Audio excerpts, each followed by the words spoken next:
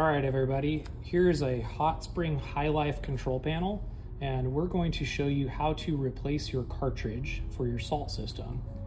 So we're going to go on the water care icon, and here this particular unit has an IQ system along with the salt system.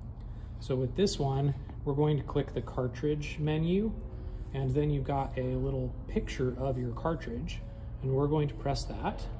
And here it gives you the option to either press the check mark to replace the cartridge or the X to get out of that.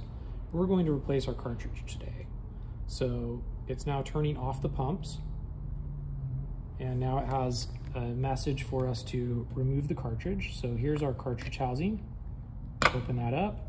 And then we're just going to press this button and pull up to get our salt cartridge, which is in need of replacement. And now you can see on the controls here that it is telling us to insert a new cartridge. So we're going to grab a new cartridge that we got from our local dealer, and we're going to put it in. It only goes in one way.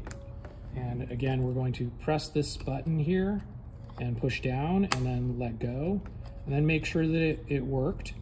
Here it caught that we were doing that, and so it's now asking us to restart the program.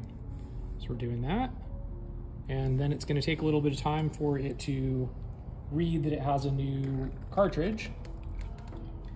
What it's saying right here is that it has no circulation. The pumps are still coming on, and you'll also notice that when you replace your cartridge, there is a drain associated with the cartridge housing, and it will drain off a little bit of the water from this housing onto your pad. Now you can see that the pumps have come back on, we have circulation, all is good.